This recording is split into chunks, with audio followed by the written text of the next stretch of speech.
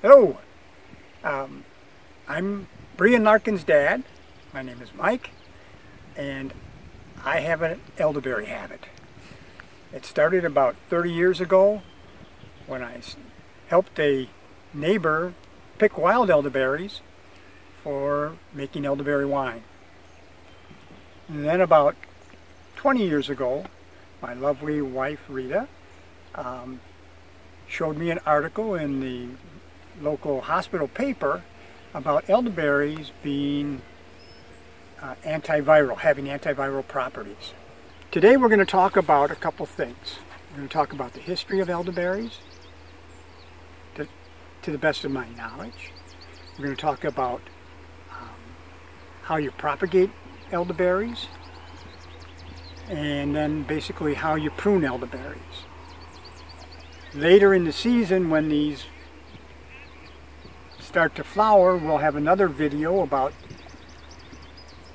picking elderberry flowers, drying elderberry flowers, and some of the uses of elderberry flowers. But today we're going to just do those things. Elderberries have been used for thousands of years as both food and as medicine. They found elderberries in the trash heaps of Bronze Age cave dwellers. So that means way back then they were already being used as either food or medicine. And in fact, in ancient Greece, Hippocrates, the man who was considered the father of modern medicine, and the man who's responsible or is given credit for the Hippocratic oath that doctors take, basically called elderberries the medicine chest of the country folks, because they were used for so many different ailments and they were so effective at that time. And so all the way through they've been used for viruses, flu, colds, all kinds of different things. Also, the World Health Organization has recognized elderflower as a treatment for mild upper respiratory inflammation and colds. Basically call it a traditional, which means that there haven't been any double-blind, placebo and all that stuff test on it, but it's because it's been used for so long by so many different cultures that they say, well, we acknowledge that this has a good possibility of working, and we have not seen any adverse effects by its use. And then before we go any farther, I have a disclaimer to make.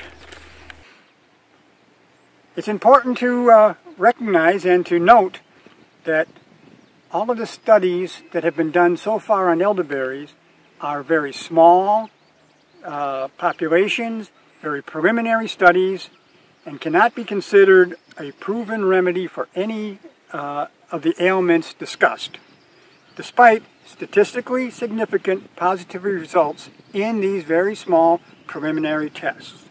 More studies need to be done. And on a practical level, I think it's really important to realize that elderberries are not a miracle drug. Elderflowers are not a miracle drug. What they do is they help the body do a better job of fighting disease. Well, first thing to know is that elderberries are a perennial, which means that you plant them once and they come back year after year after year, as opposed to an annual, like tomatoes, where you plant the tomatoes, that year you get tomatoes. Next year you have to replant tomatoes.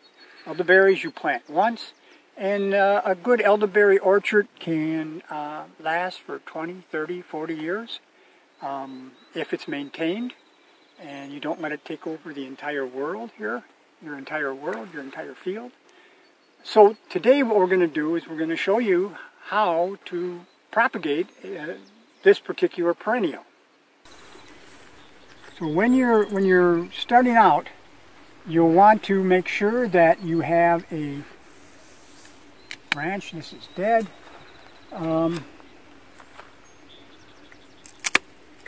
you'll want something somewhere between pencil size and thumb size for your cutting. What I like to do is I like to cut the top one at a 90 degree, the bottom one at an angle, because as you're planting a lot of these, it makes it very clear which one goes on the bottom, which one goes on the top. With your cutting, you'll want two different nodes, so two different buds. The bottom one goes in the ground, and this is where your roots start to grow from. The ones on the top are the ones that will open up and flower, feed nutrients from photosynthesis down to your roots so that they can develop. And then what we're going to do is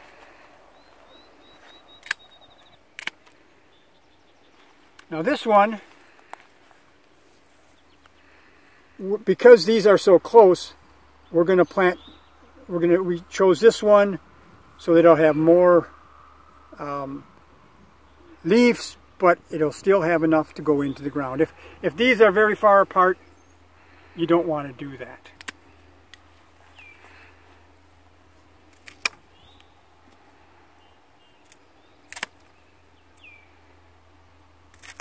These 4 starts we'll plant together, and hopefully, I guess these 3, hopefully one of them will take root and grow. They're all identical. The genetics of all these will be identical. So no matter which one of these takes, you've got the same genetics there. So with that,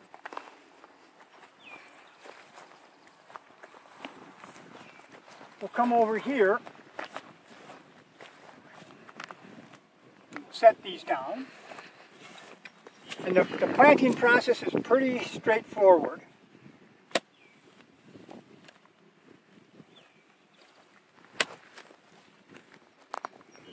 If you have a good spade like this, or if you have a tree planting spade, you just make an opening in the ground.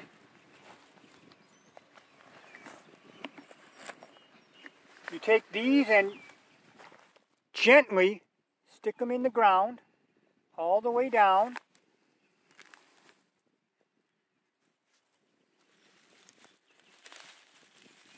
You want to make sure that you don't knock off the bottom leaves, because otherwise you have nothing for the roots to start from. Once that's in the ground,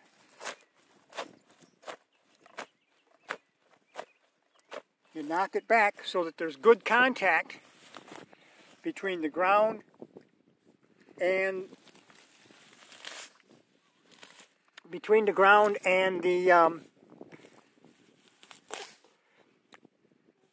cutting.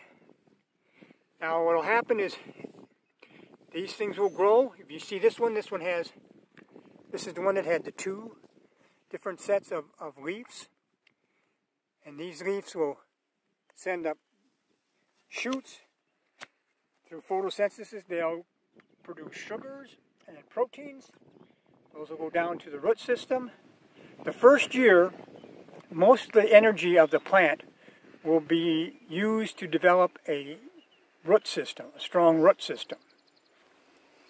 Elderberries can grow just about anywhere. What they need is, as much as possible, full sun. If you're going to do it for berries, definitely full sun.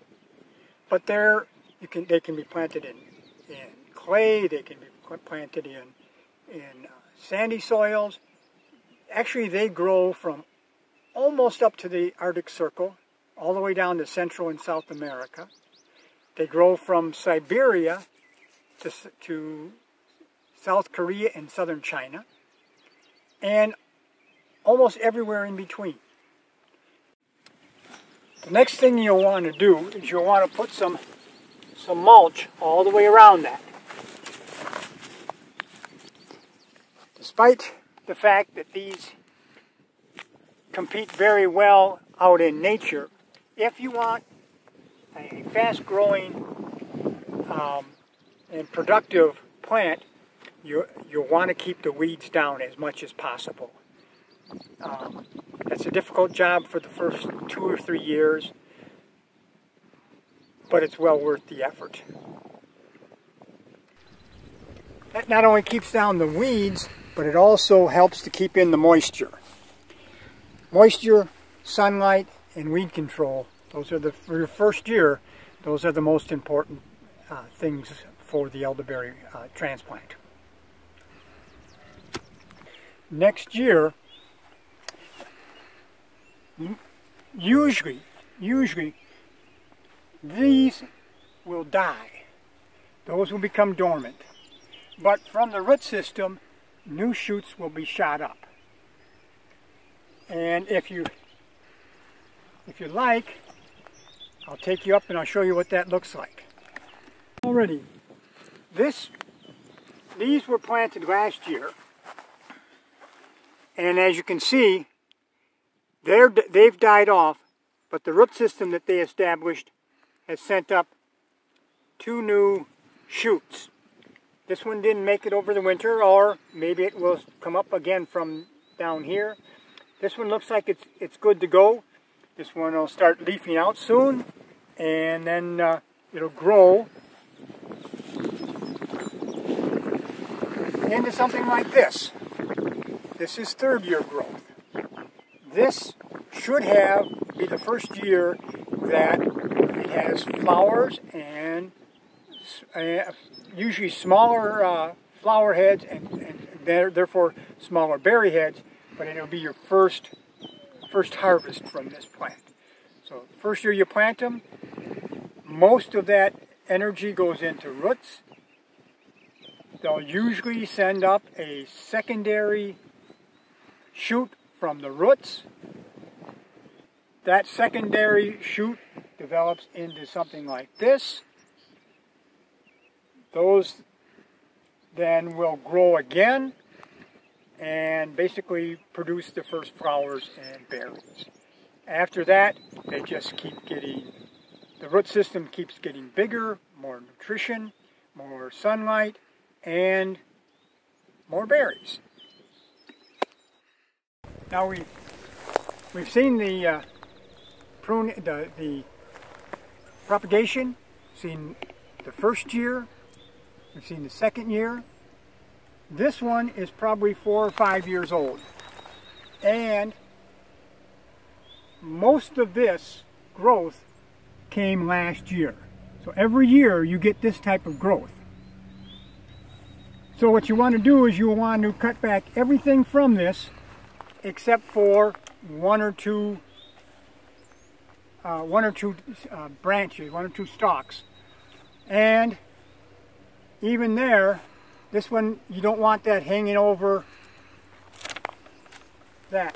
over your alleyway.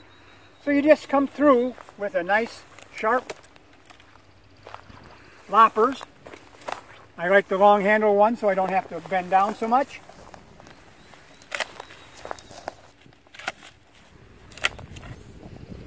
These that have many branches, you just want to get rid of. It makes harvesting so much easier. And you'll want to leave 1 or 2, and if they're starting to get too tall, you can just lop those off. Ideally, your whole row will look like this. Well, we've gone through the basics of elderberries so far. Later in the season, once these beauties start popping out flowers, we'll put up another video on this on the B&E's website, so you can see how to pick and dry elderflowers. And during harvest season, we'll have another one. Introduce you then to my elderberry destemmer, and we'll go from there. I hope that you, anybody who is interested in starting a little elderberry patch, let me know. I do have elderberry starts or elderberry woody cuttings, and next year I hope to have some bare root stock. I'm experimenting this year with some green cuttings. We'll see how that goes. I'll keep you up to date on that as well. And I hope you all stay safe and healthy, and thanks for listening.